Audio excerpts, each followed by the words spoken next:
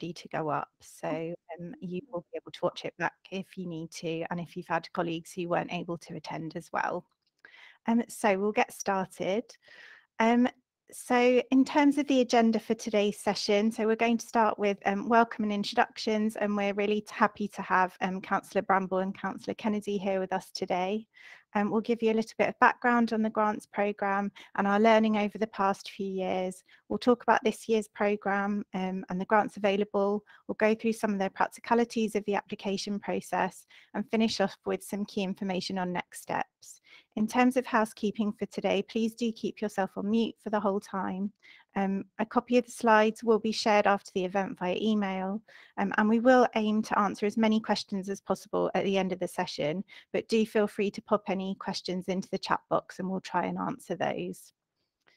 So just in terms of some of the key terms we'll be using today, so VCS, Voluntary and Community Sector, organisational group will be used interchangeably. We'll also be referring to structured groups of residents, that's specifically for community chest grants. We will use fund or scheme interchangeably, and also request is your request for funding. So just to kick off, I'm going to ask each of the team if they could introduce themselves in the order that's on the slide. So if we start with Moyo. Yes, my name is Moyo Adeneye, and I'm a grants investment officer in the team. Thanks, Moyo. I'm Lisa. I'm the grants and investment manager.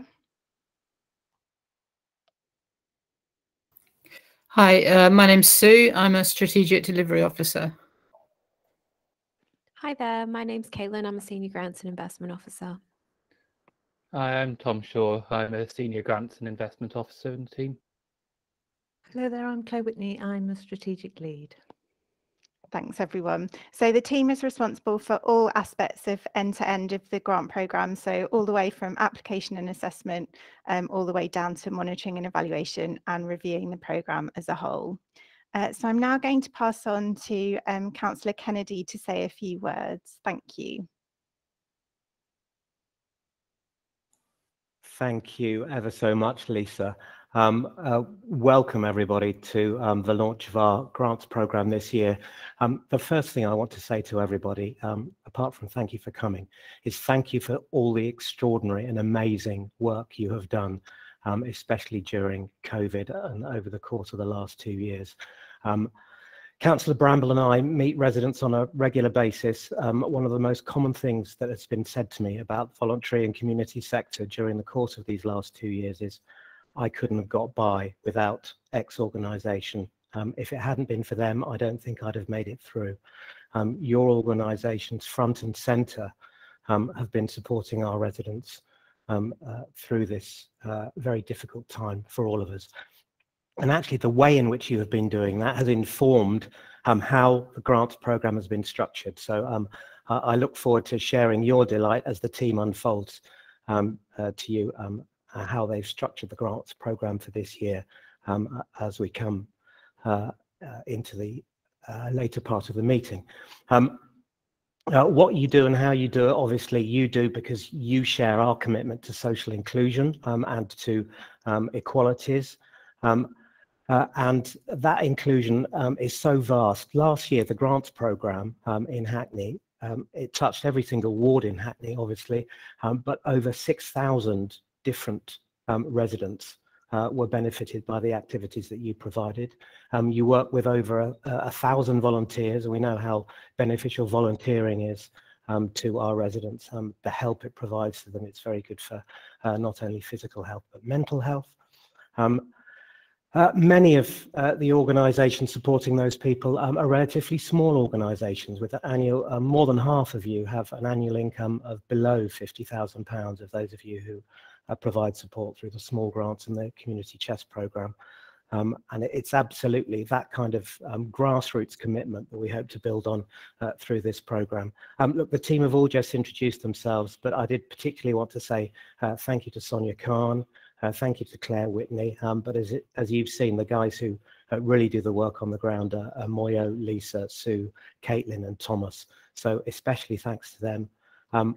Part of this grants programme is provided by the Children and Families Service. So I'm going to hand over now to Deputy Mayor Councillor Antoinette Bramble to talk a little about that. Thank you, Cllr Kennedy. Thank you for your leadership and the work that you do with officers, and just to extend my thanks to all the officers as well. It's really good to see so many people here from the voluntary sector, because you are a big part of what we're able to deliver for our children, families and all of our residents in Hackney. So thank you for your attendance. So as Councillor Kennedy mentioned, part of this grant will be from Hackney Children's Social Care. And what I found is that you may or may not know, on Hackney Children's Social Care and Young Hackney Commissioning Framework, there are 2 lots. And increasingly what I was noticing is that more and more the same organisations were bidding across the 2 lots. And what I also was more keen to explore was why some of the organisations that I was out talking to, Councillor Kennedy was out talking to, and the Mayor, were not accessing those commissioning lots. Now, I'm not saying that those that are accessing it are not important, they absolutely are. But actually some of the smaller organisations that are supporting families, and what I mean by that, it's those families that maybe don't know how to approach the council, or not quite ready to approach the council, you are there supporting them. You are supporting the young people, you are supporting the families, and sometimes you are there telling us as the local authorities, actually, are you aware of this issue? Are you aware of this scenario? And actually what I thought is actually what we need is a grant-based system for those organisations that are already doing the work in the community, to have the funding to support the work that they do in a way that's more meaningful and accessible to them. And I want to thank the staff for embracing that idea. And actually, while it might have been an idea that I've had and discussed with Councillor Kennedy, it's the officers that are on here that I have to thank for that. And the point of that is that it will enable us to work more collaboratively with you as organisations and with Hackney CVS.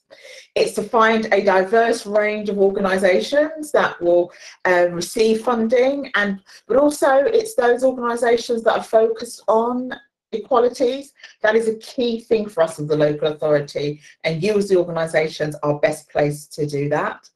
And to provide value for money and ensure that that funding is flexible. Commissioning framework are quite rigid actually, and what I'm hearing from you as organisations is that you need that flexibility to deliver those outcomes for our children and young people, but in a way that works for you and that you know works for our families, and also to provide young people in the borough through the support through VCS to thrive and have access to the support that they need using the innovative and creative ways that you do. So I'll end where I started, just to thank organisations for all you do, and the officers as well. I'm really excited to see how these new arrangements will work better for you as organisations, for our children and young people, and again extending my thanks to Councillor Kennedy and the team. Thank you.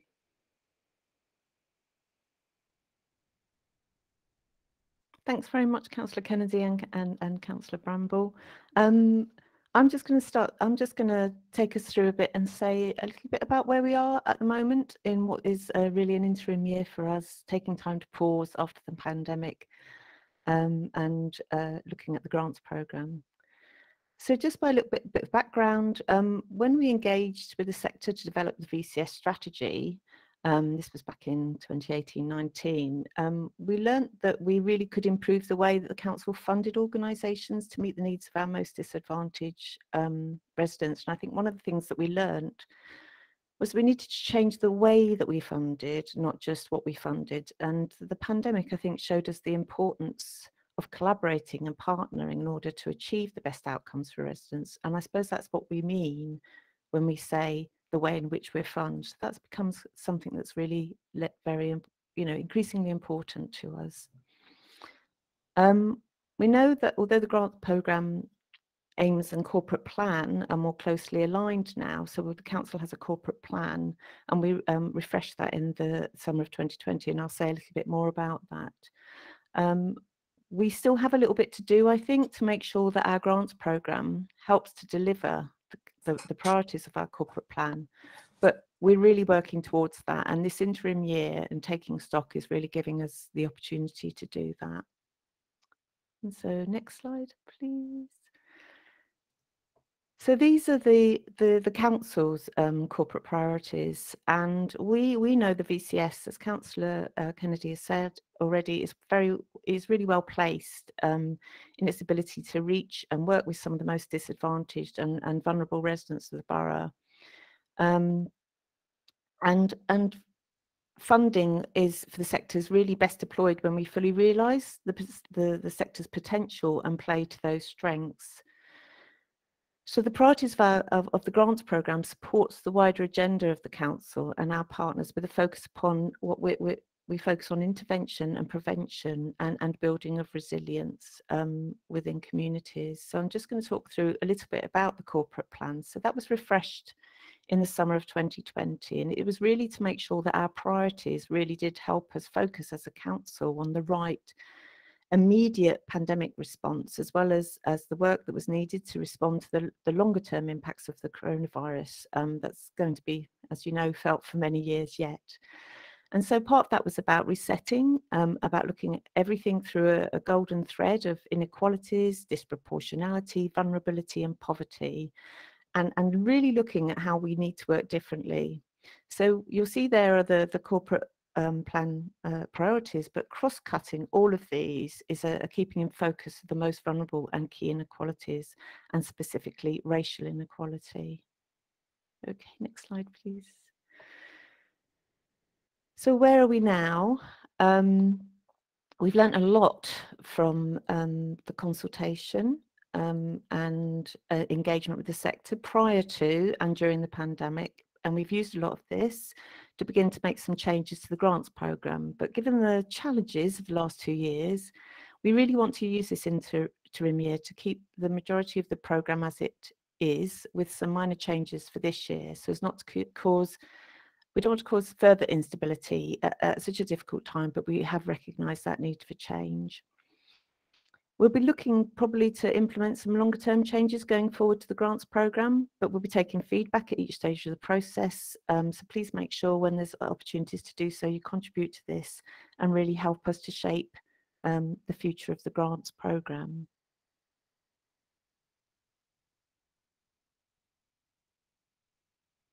Looking at the longer term, there are some key principles that we need to keep in mind when we're thinking about how to invest in the future in the sector, and that's what you can see described here. The review of the grants programme will be progressed over the next 6 to 12 months, and basically we're looking, we'll be exploring further opportunities to build in equality focused and anti-racist approaches to the delivery of our investment. Next slide, and I think I'm now handing over to Caitlin. Yeah, thank you, Claire. Hi, everyone. So the grants program this year will continue to focus on the overarching program objective, which is to deliver actions that aim to narrow the gap in outcomes between certain disadvantaged groups and the wider community. And in addition to this, the 2 previous program priorities will remain the same for this year ahead. So these are to promote social inclusion, encourage interdependence, and develop personal resilience, and also to build positive relations between different groups and communities that will maintain high levels of community cohesion in Hackney. So the table that should be on the next slide, it gives an overview of the grants programs open for application this year. So these will be discussed in further detail shortly, but in terms of an overview, we will have a project grants program, which replaces our old main and small grants programs. This is for applications of up to £10,000 or £20,000, depending on the income size of the organisation. Projects are for up to 12 months in duration. Within the project grants, we have a separate strand for children and young people's grants. And this aligns to our old main grants, small grants, and holiday play scheme grants.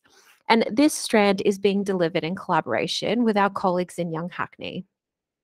We have also restricted the income size for this strand, meaning that organisations can only apply with an income between £10,000 and £1 million. That's an annual income, I should clarify. This is based on research of our own grants program over the last 5 years, along with data on what other funders are supporting within the borough. Although this is an interim year, we have undertaken some analysis of our data and feedback from the VCS over this past year to inform these proposals. And that analysis identified that the majority of grants were from external funders are awarded to organisations with an annual turnover above £1 million.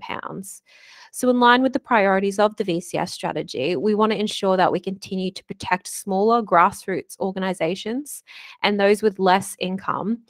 We want to make sure that they can continue to access our resources. So that's why we are limiting applications to those organisations with turnovers below this threshold. In terms of community chest, this will remain similar to previous years, but this year we will have 4 rounds of funding.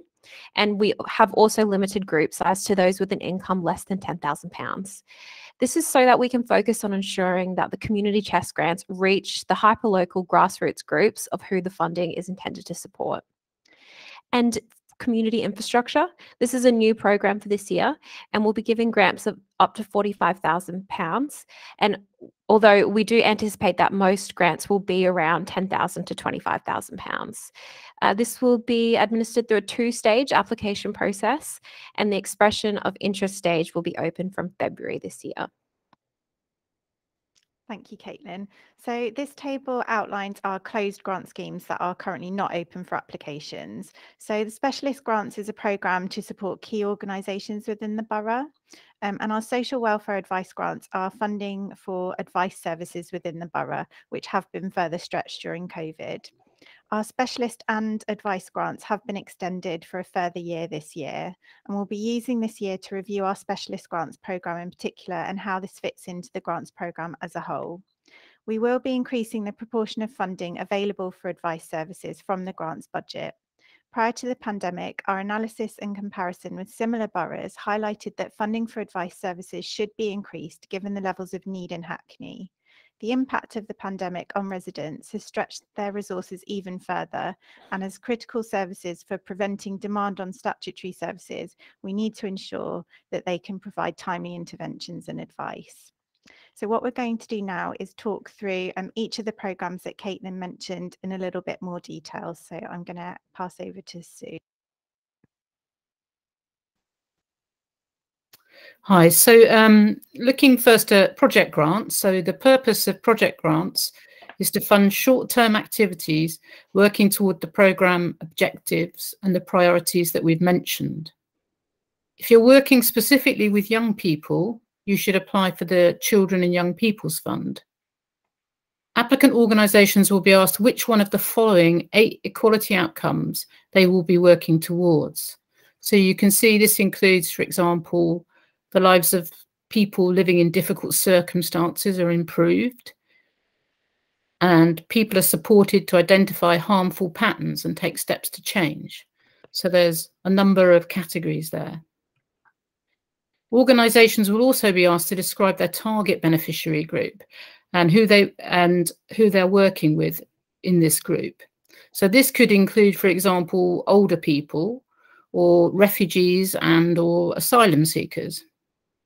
Applications should be for projects between £1,001 and £20,000, depending on the income of the organisation. Projects cannot last longer than a year, and some of the past examples of funded projects include English language workshops, bringing together a diverse group of women, and, for example, fitness sessions for isolated older people to support them with their health and social connections. Those are the kind of activities. Passing on to Tom. So the purpose of the project grants for Children and Young People's Fund is to fund short-term activities working towards the programme objective and priorities, which Caitlin mentioned earlier. These projects will be targeting young people specifically. Applicant organisations will be asked which one of the 6 following youth equality outcomes they'll be working towards. These include, for example, being healthy, where young people are supported to become more active and to explore and understand issues relevant to the development of healthy relationships, positive physical and emotional and mental health. Organisations will be asked to describe their target beneficiary group and why they are working with this group. This could include, for example, disabled people or inactive or less active people. Applications should be for projects between £1,001 and £10,000, depending on your organisation's annual income, and projects cannot last longer than 1 year. Some past examples of funded projects include a summer holiday play scheme for 60 children with long-term health conditions, and a weekly homework for children with learning difficulties with an emphasis on improving social skills. I'll now hand over to Moyo for the community chest ones. Thank you, Tom. The purpose of community chest grants is to fund short-term or a one-off activities working towards the program objective and priorities mentioned. As a reminder, these are to promote social inclusion, encourage independence, and develop personal resilience, and to build positive relations between different groups and communities that will maintain the high levels of community cohesion in Hackney. Applicant organizations must have an annual income of less than £10,000 per year. Projects should be for short-term activities or one-off projects, no longer than 1 year in length. And at least 80% of beneficiaries must be Hackney residents. Organizations may hold more than one community chest grant per financial year if the projects do not overlap. The maximum grant amount is £1,000. Past examples of community chest grants include a free outdoor event to bring the community together, development of a small community garden in a dense housing area. And now I'll hand over to Claire. Thanks, Moyo. And so this is a new funding stream that has been included this year. We're going to be exploring how it works over the next year. So it's a 1-year grant.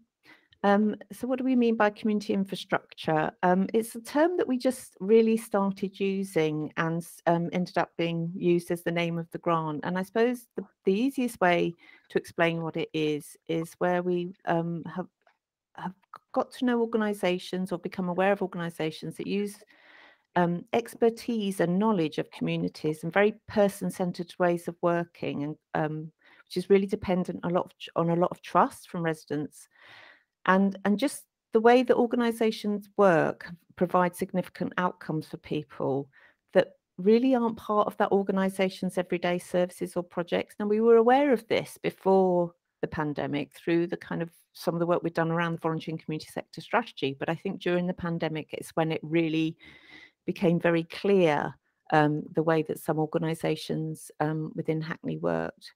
And these organisations that also help to identify vulnerability, and they really help to engage in terms of with residents in response to COVID-19. And that really was really significant in reducing the pressures on the council and on our partners in the health services.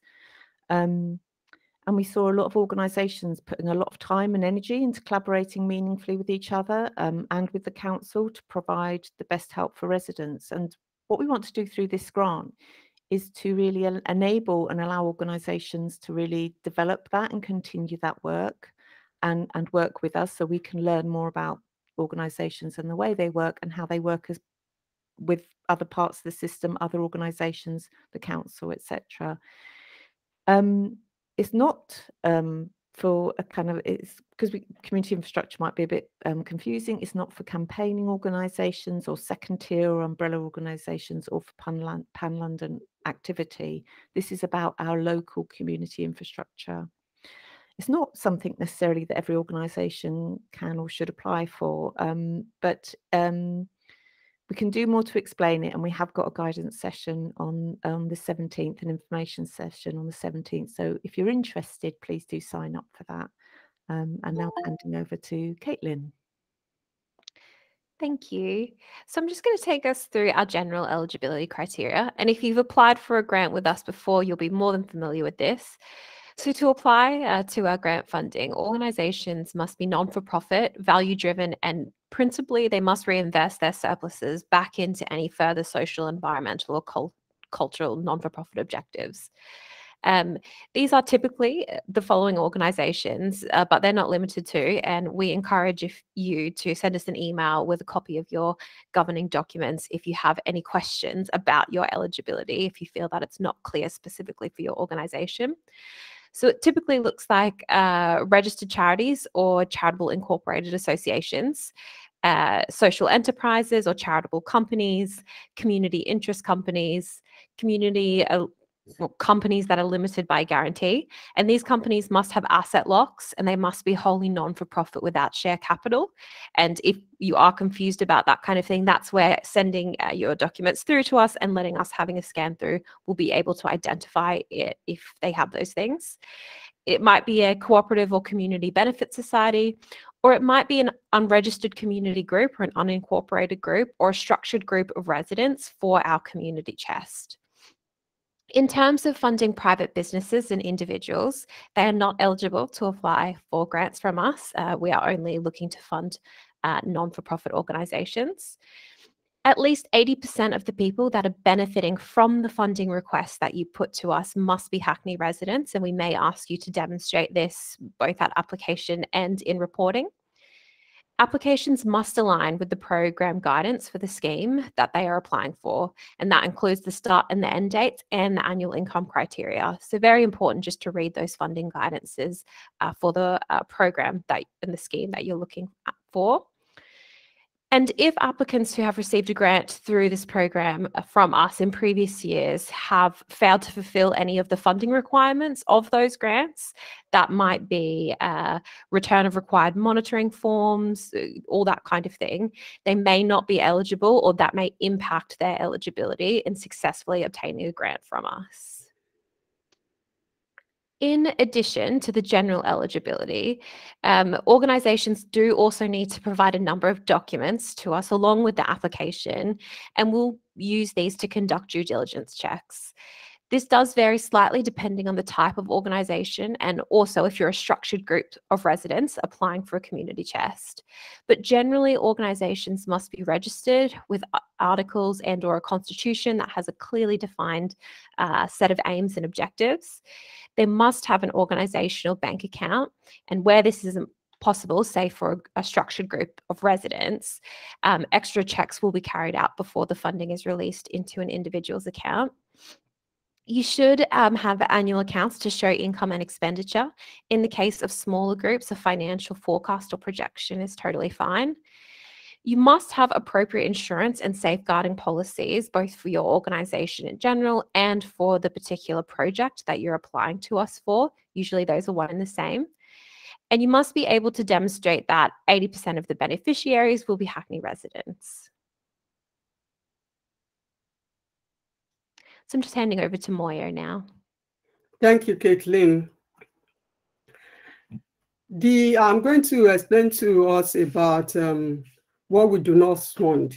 So the VCS grants program does not accept application for any of the following: political or exclusively religious activities, overheads allocated or apportioned at rates materially in excess of those used in similar work carried out by the organization. Generally, we will not expect overheads to exceed around 20% of the total value of your grant application.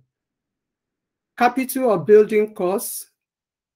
Capital costs can only be applied for if it directly relates to the funding ask, and only then if it is a small part of the total cost. Costs paid or liabilities incurred before the start date of the grant, we do not fund that. The cost of work or activities that any other person or organization has a statutory duty to undertake. Activities undertaken outside of Hackney, although there may be some exceptions. For example, Hackney residents may be assessing specialist courses, venues, or trips. Previous debts, including contingent liabilities, possible charges relating to past events. Cover for something that may not occur, contingencies. Interest charges or other costs resulting from delaying payments due to creditors. Service charges arising on leases, hire purchase, and other credit arrangements. Depreciation of fixed assets paid for by these grants. Any costs that are not outlined within the grant applications. So you cannot apply for any of these. We do not fund any of these. Thank you. I hand over now to Lisa. Thanks, Moye. So I'm going to just talk you through kind of what the process looks like once you've applied. The exact process does differ slightly per grant scheme, but a general overview is, so the first stage is plan. So we've got lots of guidance documents on each scheme. These are published on the website. So we strongly recommend you take time to read and understand all of these resources in order to plan your application. And in addition, there are information sessions taking place over the coming weeks, so do sign up to those to find out more. When you're ready to apply, so all applications must be made via our online application portal ahead of the deadline. We can't accept any late applications, so do give yourself enough time to get everything submitted. If you are experiencing difficulties with the portal, please contact us in plenty of time so that we can assist you. So the assessment phase, once your application has been submitted, the grants team will process and ensure that groups meet eligibility criteria, and will also conduct due diligence checks based on the documents that you submit. Your application will then be passed on to a team of trained volunteer assessors, both from the council and also from the VCS. They'll score your application and will then meet as a grants panel to decide which applications will be funded. So please note, we will always receive more applications than we'll be able to fund. So assessors have to make really difficult decisions based on the information provided in your applications, as well as taking into account what else we're funding to ensure that we have a geographical and equality spread with the grants that we're supporting. When decisions are made, applicants will be notified, and all unsuccessful applicants will be given the opportunity to get feedback from the team. So successful organisations will be contacted with grant agreements, which will be issued and signed electronically, and the payment process will commence. All organisations are paid through our supplier management system. So once you have your funding, deliver your grant as outlined in your application and grant agreement. If you do need to make changes to your grant, please do contact your grants officer to discuss this in advance. Reporting phase. So you'll be asked to submit a written report at the end of your grant, approximately 1 month after the finish date. Some larger projects might also have midpoint calls or monitoring visits, but your grants officer will be in touch to discuss that further. Your grants officer will also provide feedback to you before closing off the grant, and any unspent funds will need to be returned to us as they go back into the grants pot for the next year of funding. So as I mentioned, it does differ very slightly for the different grant strands, but that's just to give you a general overview of what the cycle looks like. So I'm now going to pass over to Sue. Thanks, Lisa. So this table outlines the application periods and closing dates for the up and coming grants. So the project grants are now open from now until the 25th of April. Community chests will have a rolling deadline throughout the year, and the first of those deadlines is also the 25th of April. Community infrastructure will have a two-stage application process. So expressions of interest, that's the first stage. That starts today, the 7th of February, and will run to around the 20th of March. And then the second stage, should you be successful at stage 1, that will run from the 9th of May through to the 6th of July. I'm just going to hand over to Tom. Thanks, Sue. So over the next coming days and weeks, we'll be hosting some further information sessions on different grant schemes, so you can go through the information in more detail, as well as provide some guidance on the application questions. All these sessions will be recorded like the one today, and links will be available online following the event. You can sign up to the events via the links provided. I'll now hand over to Moya. Thank you, Tom. I'm just going to talk to us about some key documents and resources available to support applicants with your applications. Our website will always contain all the up-to-date information and links that you will need, including the links to application forms. Our VCS prospectus gives you an overview of the whole grants program, as well as information about general eligibility. There is a guidance document for each grants program, which includes more information and guidance on specific application questions. We have compiled a document with information on general support available for VCS organizations. We also have some resources on our websites, which you can use to help you with checking your policy documents for due diligence purposes. New for this year, we have also created some video resources to guide you through specific processes. For example, how to log into the application portal. We will keep adding videos as and when the need arises. I now hand over to Caitlin.